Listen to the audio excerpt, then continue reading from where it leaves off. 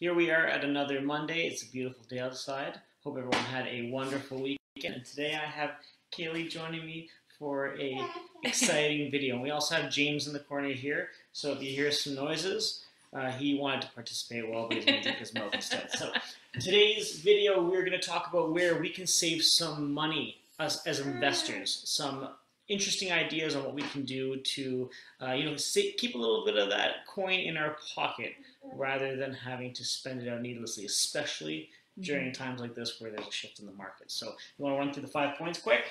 Sure. So this is actually something that Alex and I would definitely advocate you guys do anyway.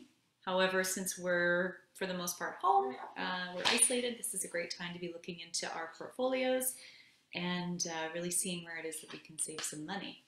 So first and foremost, understanding where your expenses are at seems fairly straightforward, but you would be surprised how many hidden costs there can be. A lot of times you don't really know, what certain services are costing you. So if you want to do just a really quick, P&L, see where things are coming in and how things are coming out, that's it's going to be definitely a great starting point. Keep it simple. I mean, you guys all get monthly bank statements where all your things are, your expenses are coming in, your income's coming in, expenses are going out. You guys all see where the numbers are at. So maybe take 2, 3, 4 months and start to categorize where some of these reoccurring type payments are, which is actually going to be brought up in the next step. So we're not going to go there, but it's all very imperative to know where are your costs? What are you spending money on right now? And once you get a full picture, you can really start to paint a picture of what opportunities exist for you so that you can start to keep some money in that pocket of yours, right? Yeah, and honestly, it's a good thing to have for your records regardless, right? If you've never done it before, everything for the most part, we have a pretty big Google Drive, which we keep everything in, but we have hard copies too in a binder. So there's some really great systems out there that other investors use, but your first starting point should just be getting an idea of where things go, right? Income comes in and then where does it go, right? Absolutely. And then that leads into our second point. So all businesses do this. You should always lead with revenue. Real estate is no different. So do a little bit of red light, green light, and again, see where it is that you're spending money. So Alex, do you want to explain a little bit about what that is? Yeah, so red light, green light is, it was actually first brought to us from Keller Williams and part of their book, The Shift. It's really impactful actually for any businesses really in this market and how you should be treating a shift like the one that we're going to be going through. So red light, green light talks about the expenses that you're going to be incurring on a monthly basis, and do we stop with those expenses or do we go forward with those expenses despite the fact that we're in a shift? So when they're referring to red light, green light, we still have to generate leads, we still have to generate business, we still have to do all that, but we got to know, are we going to move forward with this or are we going to stop with this, or whatever the case may be, and we're going to make strategic decisions that way, right? So that's effectively red light, green light in a nutshell. 3, look at your reoccurring costs. So reoccurring costs, very, very important. Thank you, Kaylee. She's going to go make sure the little guy's okay. He dropped his bottle. Reoccurring costs. You would be so surprised that throughout the year, what kind of costs you can start to accumulate. For example, what are some reoccurring costs? You have your internet, you have your cell phone bill, you have all these different expenses. I know for myself, sometimes I walk away with a cell phone bill in a month that's like $180. And I look at Kaylee's cell phone bill and it's like half that. And I go, what the heck is going on here? It doesn't make any sense.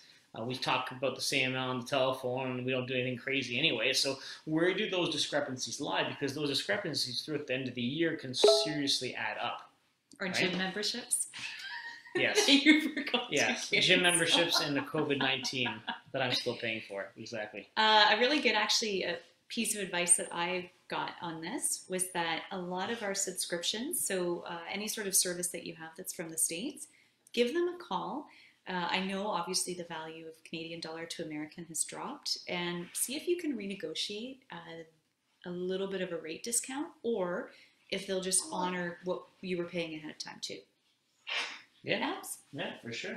For sure. Now, number 4, utility bills on your properties and maintenance contracts. something to really look into. So we own a number of different properties, and now as we're turning these properties over, we are focusing on energy efficient things, LED type pot lights, LED light bulbs, in terms of, adding insulation in the attic, depending on what the circumstances are. Maybe we replace the windows that we had put off. Now, doesn't necessarily mean you're saving money if you got it in the backlog as part of your maintenance. Not that we can really do a whole lot of maintenance right now anyway with the shutdown, but these are things to think about, right? Because if we can't do it now, we might as well do it later. And if it's something we've allocated in the budget anyway, we might as well move forward with it, right? Same with so maintenance contracts, if you have anything that's existing. So right now, given that it's off season, the realities of working from home. Because it's off season, this is a really great time to see if you can renegotiate your snow removal contract on your properties for next year. Maybe you can reach out and get a quote from a company that will do both snow removal and lawn maintenance, right? That's going to make things cheaper this year. So do that, or if you have several properties that you've owned, maybe you started acquiring them at different times, reach out to your property managers and see if maybe they can cut you a bit of a discount if you move your entire portfolio to one management company. Yeah. You're going to save money there, and it's going to be less logistically a headache, right? You're going to be communicating with less people. Excellent point, Kaylee. Excellent point. But last but not least, be creative. Is part of the joys I find in investing is that it's one of the very few industries where we can truly be creative with whatever we want to do there. There are properties, and yes, we have people living in there, but what we can do to save us a little bit of money at the end of the day is there's a ton of options out there in terms of construction process, how we're going to be doing things in terms of property layouts. But at a time like this, where there's a shift in the market, maybe we can look into some of those rebates that we've been putting off from like Energy Guy, those kind of places, right? We just did one on Wentworth. We got back like $4,500. Now we don't have the check yet, but it's in the mail. $4,500. Literally, that's like free money that we didn't really expect past projects. Also, look at grants from the city. The city right now has a ton of incentive type programs where they will actually help fund projects. So look into the logistics of this and see if they make sense for you, because they could be a great way to save a little bit of money, but thinking about it in a different way, right? Yeah. So also debt consolidation.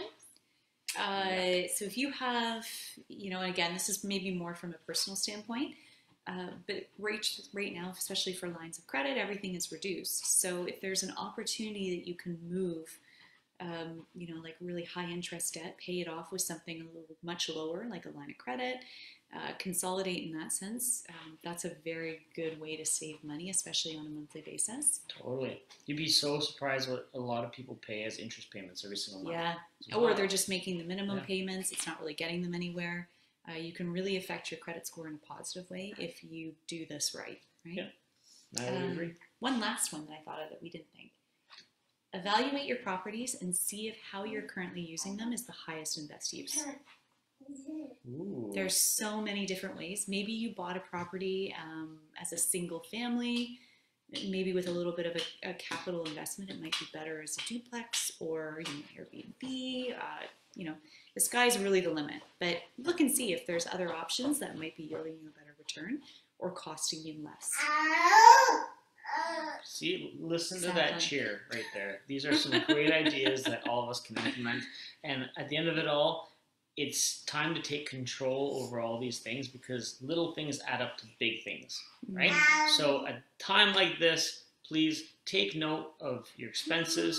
Do the best that you can to try and minimize unnecessary payments, and keep investing. So happy Canadian real estate investing, and we'll see you guys on the next video. See you guys.